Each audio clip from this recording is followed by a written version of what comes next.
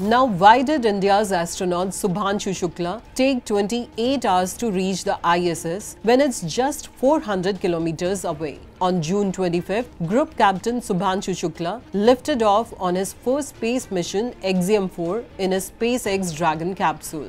But here's the twist. The ISS is only 400 kilometers up. That's about the distance from Chennai to Bengaluru, yet the capsule took 28 hours to get there. But why? Because it's not about going straight up.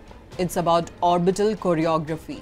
Dragon first orbited at around 200 kilometers, zooming at 27,000 kilometers per hour just to stay in space. Then it performed a series of small engine burns to slowly match the ISS height, speed and orbit, like merging onto a highway at exactly the right exit. Add to that strict safety checks, holding points and precise docking, which slowed it down even more. So what looked like a short hop was actually a cosmic ballet that took almost a day. Space isn't just distance, it's timing, speed and precision.